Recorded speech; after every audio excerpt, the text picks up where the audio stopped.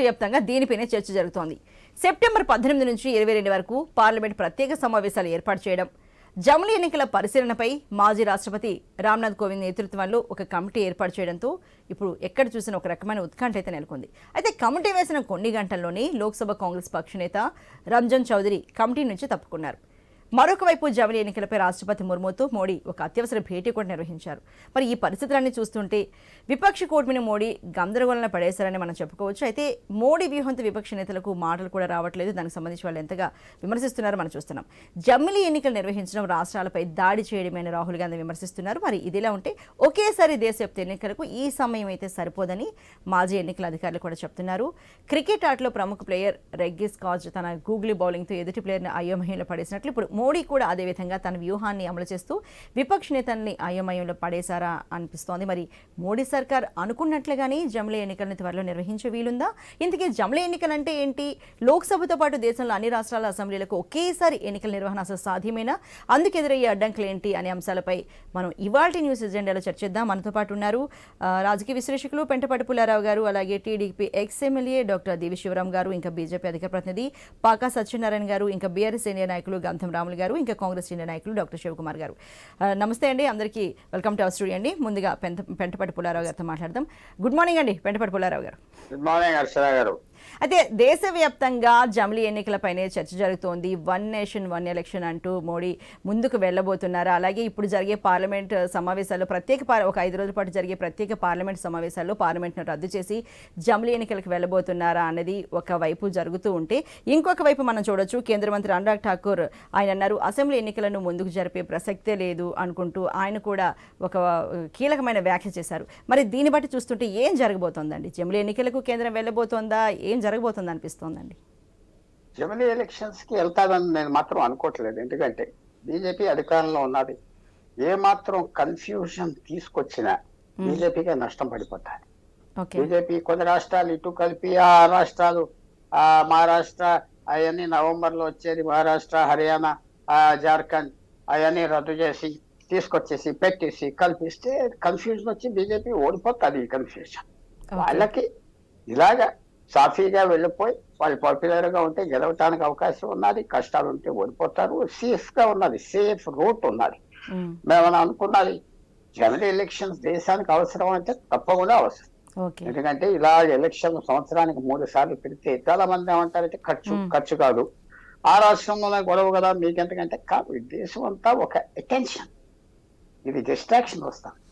ఇది కొన్ని సంవత్సరాలు మనం ఇలా వెళ్ళిపోతే ఇంకా దేశంలో ఎలక్షన్ తప్ప పరిపాలన అనేది మాత్రం ఏమన్నా ఎలక్షన్ పరిపాలనే. పెంటపాటి పుల్లారావు గారు, మరి జమిలీ ఎన్నికలు నిర్వహించాలని ఇప్పుడే కాదండి, చాలా కాలం నుంచి మనం చూస్తున్నాం. గత 30 ఏళ్ల నుంచి వస్తూనే ఉంది. కానీ దానికి చాలా అవరోధాలు ఉన్నాయి అనుకుంటూ ఈ సమయం సరిపోదంటూ ఎప్పటికప్పుడు దాన్ని వాయిదా వేస్తూ వస్తున్నారు. మరి ఇప్పుడు కూడా అంటే ఎలక్షన్ అంటే చాలా మంది చెప్తున్నారు ఈ సమయం అయితే సరిపోదు అని. మరి జమిలీ ఎన్నికలకు అయితే వెళ్ళరని కూడా అంటున్నారు. అయితే వెళ్ళాలి అనుకుంటే ఏ రకాల అవరోధాలు అయితే ఉన్నాయనుకోవచ్చు అండి? First of all main problem జమిలీ ఎలక్షన్స్ హోల్డ్ చేయడంలో కష్టం లేదు, ఏం కష్టం లేదు. అలాగే కాన్స్టిట్యూషనల్ అమెండ్మెంట్స్ తీసుకురావడం కూడా ఏం కష్టం లేదు. బీజేపీకి మెజారిటీ ఉన్నది, 5 రోజుల్లో చేయొచ్చు. మిగతా వాళ్ళు వాకౌట్ చేస్తారు. రాష్ట్రాలు 16-18 రాష్ట్రాలు వాళ్ళతో ఉన్నాయి, చేసేస్తారు. ఇది పెద్ద అది విషయం కాదు, అది ఈజీగా చేస్తారు. టెక్నికల్ గా ఎలక్షన్స్ కూడా పెడతాం అన్ని రాష్ట్రాలు. ఇది అది అంటే 1 రోజు పెట్టరు, 1 నెలలో 2 నెలలు అలా గడుపుతూ ఉంటారు పూర్వం లాగానే. కానీ కొన్ని అసెంబ్లీలు ఎక్కువ ఉంటాయి, అది కష్టం కాదు. మెయిన్ థింగ్ ఏంటంటే వచ్చిన ప్రశ్న, మనం 1967 నుంచి దాదాపు ఇప్పుడు 60 సంవత్సరాలు ఒక సిస్టమ్ అలవాటు పడిపోయాం. పార్లమెంట్ ఎలక్షన్ వస్తుంది, అసెంబ్లీలు కొన్ని ఉంటాయి, ఉండవు, అలవాటు పడిపోయాం. 60 సంవత్సరాలు అంటే 4 తరాలు ఓటర్లు ఉన్నారు. ఇలా జరుగుతూ ఉన్నది. కొత్త సిస్టమ్ తేవటానికి చాలా ఇబ్బందులు ఉంటాయి, అలవాటు మర్చుకోవాలి. ఒకటి. రెండోది ఏంటంటే అందరూ అడిగే ప్రశ్న, ఇప్పుడు రాష్ట్రం ఉన్నది, ఆ రాష్ట్రంలో ప్రభుత్వం పడిపోతాడు, కొత్త ప్రభుత్వం ఫార్మ్ చేయలేకపోతారు. అప్పుడు ఏం చేస్తారు? 5 సంవత్సరాలు అధికారం లేకుండా ఉంటారా? మధ్యన ఎలక్షన్ పెడతారా? ఆ ఎలక్షన్ పెట్టి ఆ అసెంబ్లీకి ఎంత జీవనం ఇస్తారు? అదో ప్రశ్న. పార్లమెంట్ సడన్ గా గవర్నమెంట్ పడిపోయి మెజారిటీ లేకపోతే ఎలక్షన్స్ అంటారు. చాలా సార్లు గత 30 సంవత్సరాల్లో 3-4 సార్లు ఇలాగే జరిగింది. అప్పుడు ఏం చేస్తారు?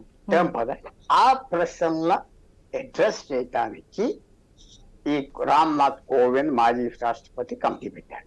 దాంట్లో కూడా నోటిఫికేషన్ లో నన్ను వచ్చిన దాంట్లో కూడా ఏమన్నారంటే ఈ ప్రశ్న అడ్రస్ చేయాలి, ఇది జవాబు ఇవ్వాలి, జవాబు ఇవ్వాలి, ఎలా చేద్దాం, అది సెటిల్ అయిపోతే అయిపోయినట్లకి ఆ ప్రశ్న. అది పెద్ద ప్రశ్న, ఎలా చేస్తారంటే వాళ్ళు తీసుకొచ్చి జవాబులు ఇస్తారు, చేయొచ్చు. టెక్నికల్ గా పాసిబుల్, రాజ్యాంగం పాస్ చేయొచ్చు. ఈ 2-3 ప్రశ్నలు వాళ్ళు అడ్రస్ చేయాలి. రైట్ అండి, అది చేస్తే ఇక రైట్ అండి. టెక్నికల్ గా అయితే పాసిబుల్ అని మీరు చెప్తున్నారు. రైట్ అండి. ఇప్పుడు డాక్టర్ దివి శివరామ గారు, టీడీపీ ఎక్స్ఎమ్మెల్యే. నమస్తే అండి శివరామ గారు. శివరామ్ గారు, జమిలీ ఎన్నికలు ఈ పేరు చెప్పి విపక్ష నేతలందరినీ అయోమయంలో పడేశారు ప్రధాని మోడీ అని మనం అనుకోవచ్చా? ఒక్క మాట మాత్రం నిజమండి. ముందు ప్యానెల్లో ఉన్న పుల్లారావు గారికి, బీజేపీ వారికి, మీ అందరికి కూడా నమస్కారం. Before going in to discussion and all, it's always good. ప్రతి కూడా ఒకే ఎలక్షన్గా ఒకటేసారి in the line of USA వాళ్ళకి అన్ని ఆల్ ఎలక్షన్ ఫ్రమ్ కింద స్థానిక సంస్థల నుంచి సెనేట్ వరకు ఒకటేసారి ఎలక్షన్ జరుగుతాయి. అలాగే ప్రెసిడెంట్ కూడా ఒకే ఎలక్షన్ ఉంటుంది ఎప్పుడు కూడా. రెండో ఎలక్షన్ ఆ టర్మ్లో రెండో ఎలక్షన్ రాదు అసలు.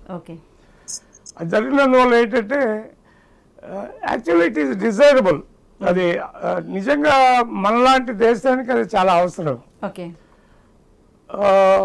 డబ్బు ఫ్యాక్టర్ వస్తే టైం ఫ్యాక్టరు. ఈ ఎలక్షన్స్ వల్ల చాలా చోట్ల నార్మల్ లైఫ్ డిస్రప్ట్ అవుతూ ఉంటుంది. సో ఇవన్నీ కూడా బేరీస్ వేసుకుంటే ఈజ్ ఆల్వేస్ డిజైరబుల్.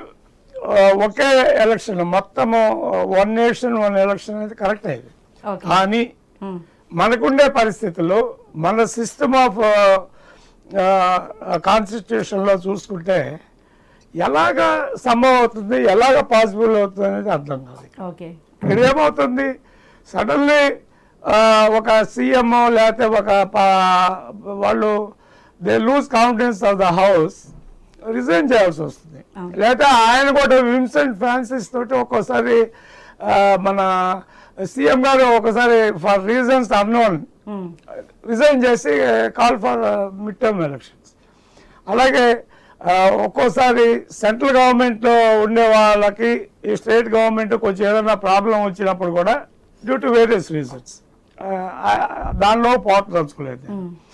కానీ అప్పుడు కూడా చాలా చోట్ల ఆర్టికల్ 356 ప్రకారం స్టేట్ అసెంబ్లీని రద్దు చేసే పరిస్థితి కూడా మనం చూసాం చాలాసార్లు. అప్పుడు ఏం చేయాలా, దానికి వాట్ నెక్స్ట్ అనేది మనకు తెలియదు. మన దగ్గర ఉందేంటి, అసెంబ్లీ రద్దు అయితే ఎలక్షన్ జరపాలా, పార్లమెంటును కూడా ఆయన అబ్రోగేట్ చేసే అవకాశం ఉంది ప్రెసిడెంట్ గారికి. అప్పుడు కూడా అప్పుడు ఏం చేయాలంటే మనకు ఉన్నది, మన ముందు మన కాన్స్టిట్యూషన్ ఉన్న దాని ప్రకారం నెక్స్ట్ ఎలక్షన్ జరపాలి. సో ఈ విధంగా ఇప్పుడు మొత్తము టోటల్ స్టేట్స్ అన్ని కూడా ఒక్కసారి రద్దు చేయలేరు కదా, ఏదో ఒకటి due to various reasons. Let us not I'm not commenting on that. కానీ ఎందుకని అప్పుడు ఏం చేయాలా, అదే అమెరికా మనం చూడండి ఆ సిస్టమ్ ఏంటి. ఒకవేళ ప్రెసిడెంట్ గారు ఉన్నారు, ఆయన రిజైన్ చేయటం కానీ లేదా చనిపోవడం కానీ జరిగినప్పుడు వాళ్ళకి హైరార్కీ ఉంది. నెక్స్ట్ వైస్ ప్రెసిడెంట్ కూడా పోతే స్పీకర్ అవుతాడు, ఆ పద్ధతి ఉంది. There is no mid term election అక్కడ. మన దగ్గర మిడ్ టర్మ్ ఎలక్షన్ అనేటప్పటికి సపోజ్ రేపు జనవరిలోనో ఫిబ్రవరిలోనో 1 టైం అయినప్పుడు, నిన్నగాక మొన్న కర్ణాటక ఎలక్షన్ అయింది, ఇంకొక ఆంధ్ర స్టేట్ అయింది, గుజరాత్ వేరే చోట అయింది. మరి వాళ్ళు ఏం చేయాలా, ఇవన్నీ కూడా ఇష్యూస్ అన్నీ కూడా అడ్రస్ చేయకుండా ఇప్పుడు పెట్టడం మాత్రం అది చాలా డిస్రప్టే. ఓకే. అయితే శివరామ్ గారు, మనకి కేంద్ర మంత్రి అనురాగ్ ఠాకూర్ ఏమన్నారంటే ప్రతి ఒక్కరు ఎవరిదే ఎంత వాళ్ళ టర్మ్ ఉంటుందో వాళ్ళు ఖచ్చితంగా వాళ్ళ పరిపాలన అందించాల్సిందే, వాళ్ళ పదవిలో ఉండాల్సిందే. కాబట్టి ఏదైనా సరే ముందుకు జరిపే ఆలోచన అయితే లేదు. రాష్ట్రాలు ఎవరిదైనా సరే వాళ్ళని అంటే వాళ్ళ టర్మ్ కంప్లీట్ కాకుండా అసెంబ్లీ ఎన్నికలు జరిపే అవకాశం అయితే లేదంటూ కేంద్ర మంత్రి అనురాగ్ ఠాకూర్ కూడా మాట్లాడారు. అంటే మరి మనం దీన్ని ఏ రకంగా అర్థం చేసుకోవచ్చండి? మరి ఇది నేను అనుకోవటం ఒకటే మేడం, అక్కడ ఇది సార్ట్ ఆఫ్ కన్ఫ్యూజన్ క్రియేట్ చేస్తున్నారు అనిపిస్తుంది. అంతమించి నాకు వేరే ఏమీ కనబడటం లేదు. Okay okay right. ఇప్పుడు ఇవాళ నిన్న మొన్న ఎక్కడ అంటే ఎందుకు కన్ఫ్యూజన్, దేనికోసం అండి, ఏం ఆశించి అనుకోవచ్చు? You know how our governments are running. ఇప్పుడు శివరామ్ అనే అతని మీద ఏదైనా అలిగేషన్ వచ్చింది, not only allegation doesn't mean only corruption, other thing political సిస్టంలో. అప్పుడు దాన్ని తగ్గించడం కోసం, దాన్ని సైడ్లైన్ చేయడం కోసం, దాని మీద ప్రజల దృష్టిని పక్క తోసేయడం కోసం ఏదో ఒక ఇష్యూ ముందుకు తోసి, ఇప్పుడు ఇది ఏదో రేపు 18 నుంచి 22 దాకా ఏదో పార్లమెంట్ లో పెట్టాలనే ఒక ఆలోచన. I don't know.